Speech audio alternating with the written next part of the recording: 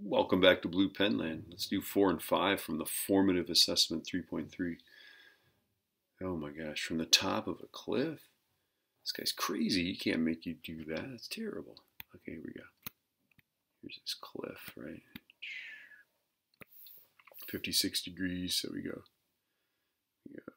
shoot it like that, right? It looks like 45 degrees, right? Thing's gonna go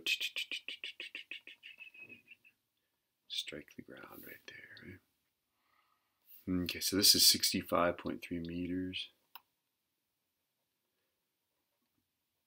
Okay, so what do we do? I think we still have to break this guy up into components, right? So let's figure that out, right? The initial velocity in the x direction. Okay, so we figure out u, right? In the x direction, let's say ux, right? That's going to be 31.7 cos 56. And the initial velocity in the y direction will be 31.7 sine of 56. So let's do that. 31.7. How sad is it if you mess this up? Cos 56. 31.7 sine 56. Okay, so here we go. I'm getting, this is 17.726. And this is 26.280.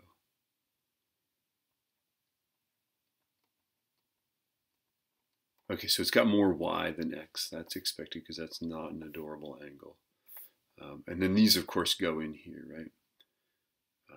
17.726.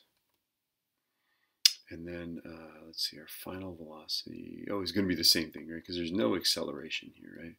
So the whole time it's in the air, its horizontal velocity is 17.726, right? This guy is negative 9.81. Our initial velocity is this guy, right? 26.280. And then it's like, we need more stuff, right? We can't solve this side. We can't solve this side. It must be this, right? The 65.3 meters lower in elevation, right? We're going down, right? Never mind that it goes up and then down. It's the change in position, right? That's what S is. So the change in position vertically is just simply that we go down 65.3 meters. Okay? Now this is solvable, right? Now remember, solving for t directly is quadratic, so I won't do that. I'm feeling far too lazy for that. Okay? So let's do this. I think, well, let's solve for v and then be intelligent about it, right? So I compartmentalize that. Okay, so v squared is u squared plus 2as. Right, so the absolute value of v, and we'll decide later whether it's positive or negative, is the square root of, let's see, 26.280 squared plus 2 times negative 9.81 times negative 65.3. And of course, this is how this formula is going to work its magic, right? When you put this in here, this is negative, that's negative. So this ends up being a positive thing added to this guy squared. You're going to get a bigger magnitude velocity. Okay? That's why, because of that, right? Because the displacement's down. Now, if we shot up onto a cliff, this would be positive, that'd be positive. You'd end up with a, what, I guess a slower velocity, right? Okay, so let's see. Square root of 26.28 squared plus 2 times negative 9.81 times negative 65.3, right paren. Okay, did I type all that in? I think I did. I think I typed it in correctly. Okay, I typed it in, comma, correctly. Okay, so the absolute value of v is 44.4.405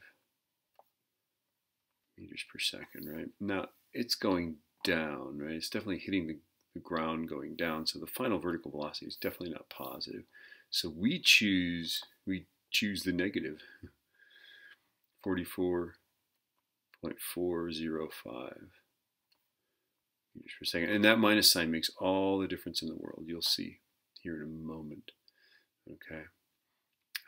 Okay, so now we want to figure out the time it takes to hit the ground. Time will go across. We can find this. I like these. They're like giant puzzles. Okay, so I'm going to use V equals U plus AT.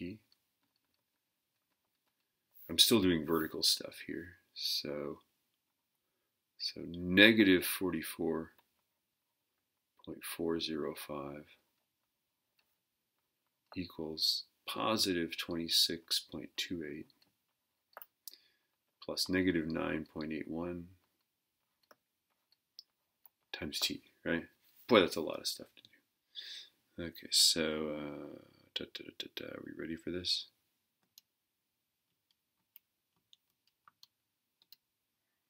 Okay, divide by 9.81. I'm getting 7.2054.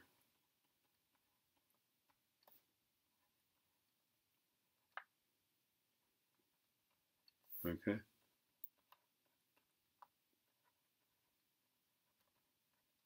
Okay, and then whoop, that goes across. 7.2054 seconds. And now we can figure out our displacement. Displacement S equals UT. I'm running out of space. Here, let's do it up here. S equals UT. This is a horizontal calculation, by the way. Okay, so I'm going to do 17.726 times 7.2054. So let's go 17.726 times, oops, I'm adding. Okay, I'm starting to slip here. 7.2054. And I get 127.7, so I guess that's 128 meters. Okay, and that's one of our answers, right, is how far does it go? What time is it in the air? 7.21 seconds. This would round to 7.21, right? Okay, so then the final thing is, what's its speed of impact, if you're so unlucky as to get that.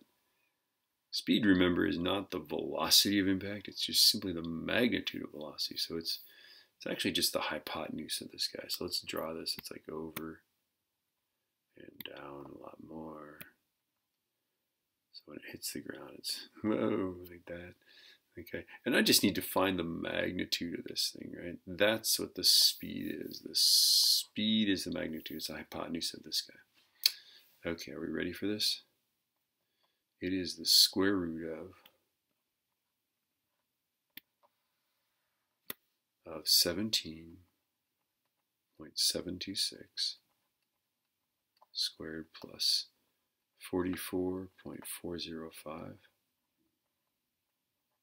That's all it is. It's so hard to do that.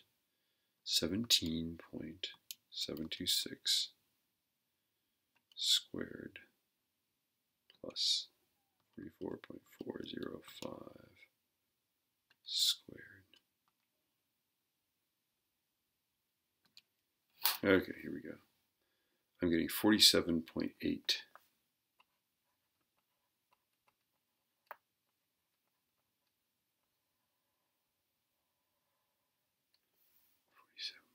Yes. Isn't that cool? That's cool. I think that's cool. Let me show you something interesting. I'm going to show you something interesting. I've already got all these things. I don't know why you would continue to watch. Okay, but this is a funny thing, and this will come up later. You want to find that speed and do it quick and dirty? Watch this. I'm just going to go do this. I'm going to say that V is square root of U squared plus. Okay. And then I'm just going to go 31.7 squared plus 2 times negative 9.81 65.3. Watch this.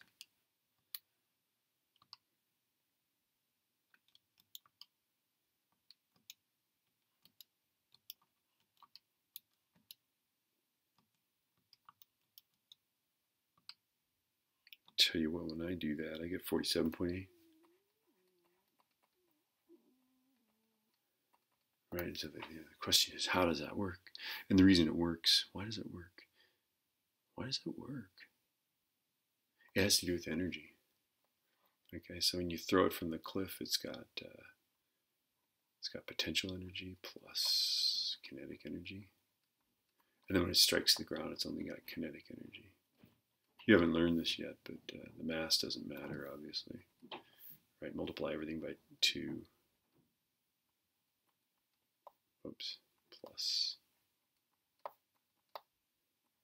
Right, so this is the final velocity squared. So obviously if you square root 2gh, right, equals the velocity, right? So when you throw things off a cliff, this is how it works out. Which is interesting, isn't it? All that vector stuff we did, we arrived at that.